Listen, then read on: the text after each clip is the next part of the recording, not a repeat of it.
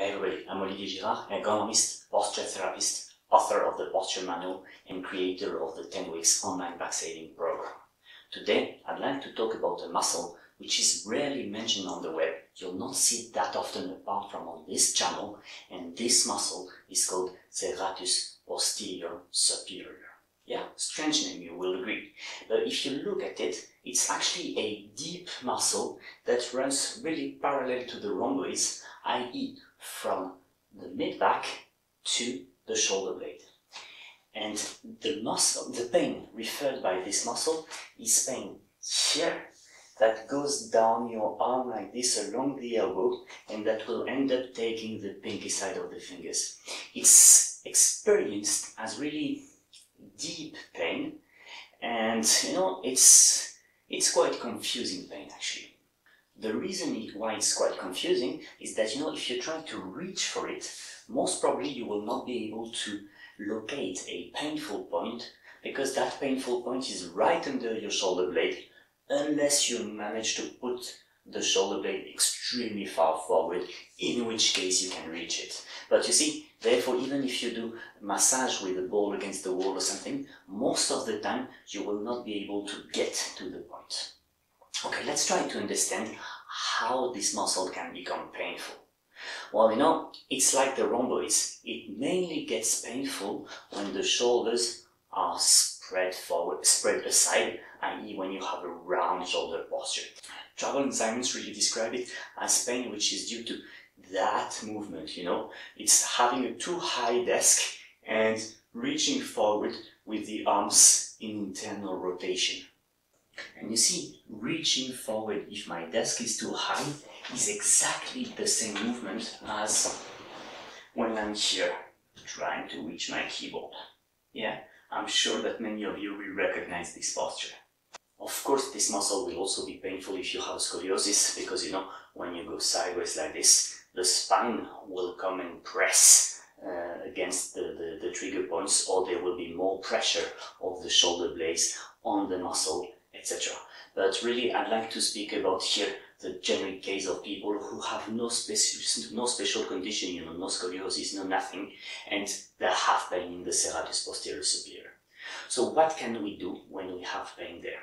Well, as the problem comes from that, we need to do one posture correction that brings us back to this, which is posture and ergonomic correction, and it both goes both together. And we need to work on the muscles that would do the other way around.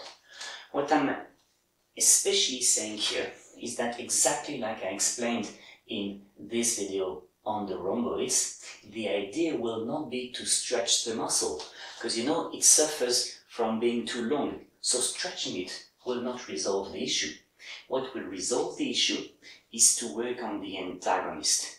And one important antagonist is the trapezius inferior, the lower trapezius, that will bring your shoulder blades down and together instead of letting them go sideways like this. Okay? There are 5 ways to train the lower trapezius together with the latissimus dorsi. Actually, I'd like to show you the 2 most popular ways to mobilize the lower trapezius. So let's go. You see, in the first possibility, what's really important is that we stand with the pelvis backwards and tilted inwards. If you don't know how to do that, check this video on pelvic retroversion, or come to me to discuss your posture. So once I'm here, I will bring my shoulders forward. Whilst keeping them forward, I will bring them upwards. Whilst keeping them upwards, I will bring them backwards. This is super not nice.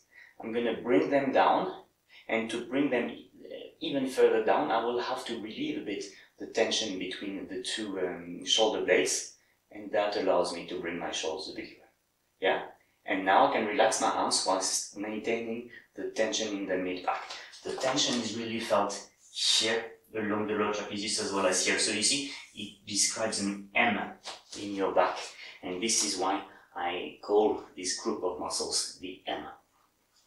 So this is the first possibility.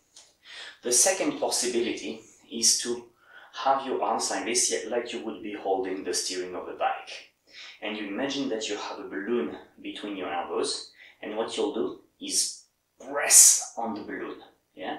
And by pressing on the balloon, same, you will feel tension here, yeah? So basically your job is to create the tension and then keep the tensions whilst you maintain your arms.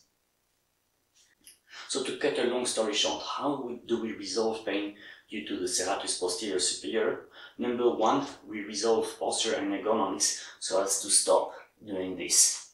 It doesn't mean that it's useless to go to a massage therapist or thing, but it just means that if you keep putting oil on the fire every day, I mean, get married with your massage therapist, because you'll need him or her every 2 days, every 3 days. You need to do the root cause treatment, and root cause treatment is posture, ergonomics, and behavior.